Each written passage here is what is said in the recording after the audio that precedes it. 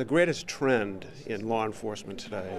That trend comes on four legs. Liberty is working in Concord. She's a great community policing tool, and she's been to all of the schools, she's been to senior centers, and she's really a local celebrity right now in the city of Concord. These dogs can obviously come in all different shapes and sizes, but one thing they have in common, they can all help ease a tense situation. Lieutenant William Gordon from Greenfield, Massachusetts, has been to many of those situations, including the shootings at Sandy Hook in Las Vegas. He has seen the dog's ability to heal firsthand. When they see the dog, they start smiling, and it's usually the first time that they've smiled for 3 or 4 days. Franklin has had a dog for almost a year, and according to the police chief, the dog has literally been a lifesaver. We've been able to help young people especially get through some very trying times, some potentially fatal times or deadly times. The training of the animals differs depending on whether or not they function as comfort or therapy dogs.